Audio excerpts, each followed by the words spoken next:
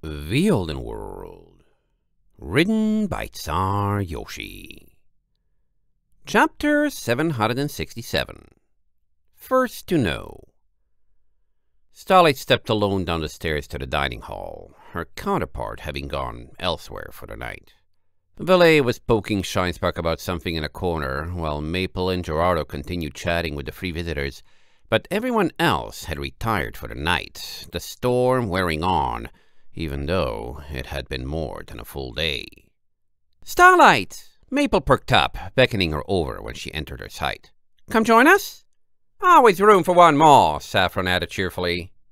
Starlight picked up her pace, feeling slightly empty and disconnected after her talk with Glimmer, but not entirely bad.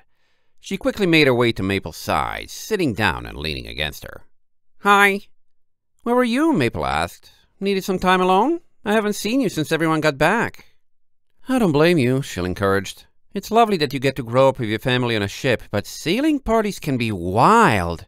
Today was much calmer than what I used to see, but those memories will stay with me forever." Pierre shrugged, having nothing to offer. "Something like that," Starlight muttered. It had to be after midnight, and she felt the thread of sleep tugging at her once again. "What are you talking about?" Just trading stories," Saffron shrugged. "The newspapers love a good sensation, but they still can't get nearly as good as talking to folks who were really there. This Ironridge stuff is something else to listen to." "Glad you enjoy it," Gerardo remarked easily. "It was certainly brimming with adventure, that's for sure. Though given the chance, I think most of us would prefer not to relive it." "Ha! That's totally understandable."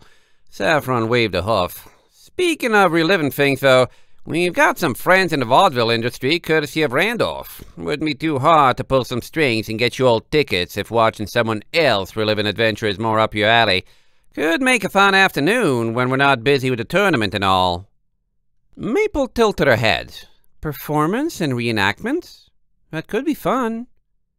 Starlight blinked, realizing going and enjoying the city was exactly what Glimmer had asked her to do.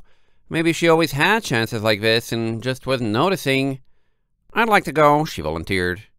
"If you'd ask about that, we'd appreciate it," Maple said, putting her hoof on Starlight's head.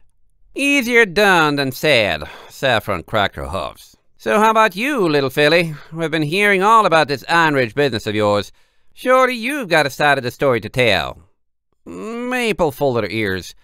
Starlight doesn't really like being the center of attention. Really?" Saffron blinked. "All the colts and fillies I knew growing up loved bragging and being something special." "Okay." Shill put a hoof on Saffron's shoulder and shook her head, giving Starlight a smile. "It's fine. We understand." "It's not really a problem," Starlight shrugged. "But I don't have a lot to say right now. You're from Equestria?" "Only me." Saffron pointed to the other two as Pierre stifled a yawn. "These two are locals, though by lifetime mileage, Shill's way more traveled than I am. Comes with growing up on a boat."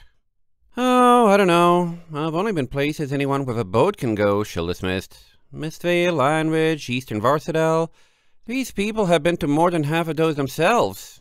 You're the one who's exotic." "Heh, fair point." Saffron rubbed her neck. "Well, I've been telling stories all night. Everyone else here has been mighty curious about the place themselves, but I might have one or two more left in me. You dream of going there too, Sugar Cube?" Starlight bit her lip. "I just want to go when my friends go. Would you be staying late for it? Is everyone else staying?" "I would like to." "It is already very late," Pierre remarked. "I apologize, but I was going to have to dismiss myself sooner or later. If you are staying, I will head home now. Shill?" Shill smiled apologetically. I don't want to keep you up," Starlight promised. "Go on now," Saffron urged. "I'll just be a little longer. Not like this rainstorm is going anywhere in a hurry." Gerardo bowed, getting upright. "May I walk you out?" Maple couldn't stifle a yawn either. "It is getting late." "No, you should stay!" Starlight wrapped her hooves around Maple. Please?" Maple leaned down and nuzzled her mane. "Of course."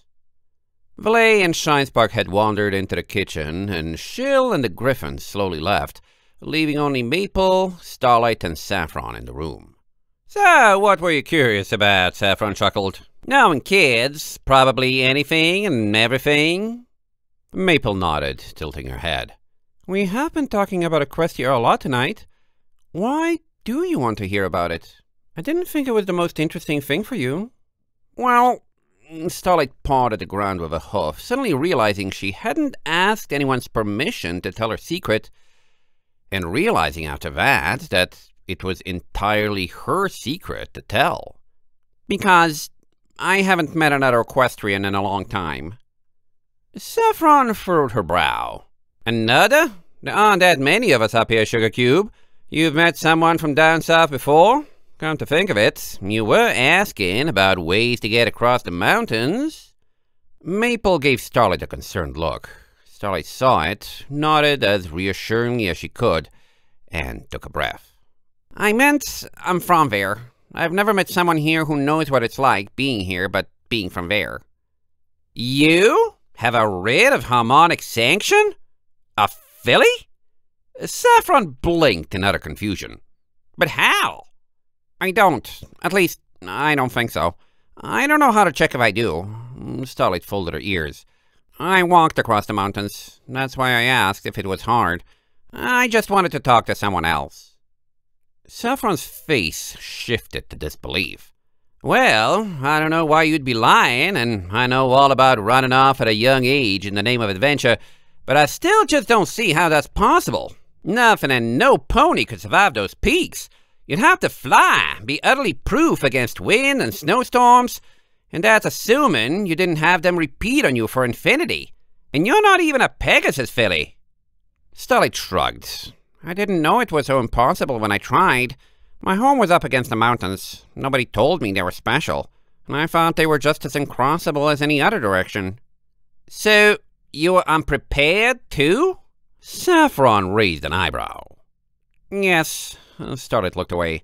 "And I nearly died for it. I spent a week or two in a cave with a bad cold, and Maple and Amber found me floating unconscious in a river." "Oh, Sugar Cube." Saffron's face softened. "Are you sure you weren't just from some off-the-map town in the north side and got turned around in the foothills?" "Absolutely," Starlight promised. "I was on top of the cliff wall, and I never climbed something like that to get there."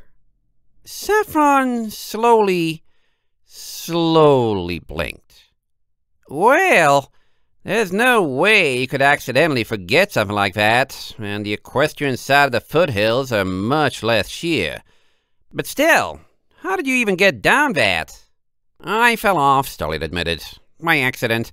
I think I used my blanket as a parachute. It was a long way down." Now Saffron was looking at her with equal parts disbelief, concern, and astonishment. "But the peaks?"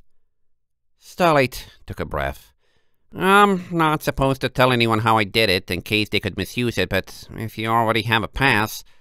There were caves. I went in when the slopes got too steep to climb, was inside for weeks, and found myself on the other side." End of chapter 767.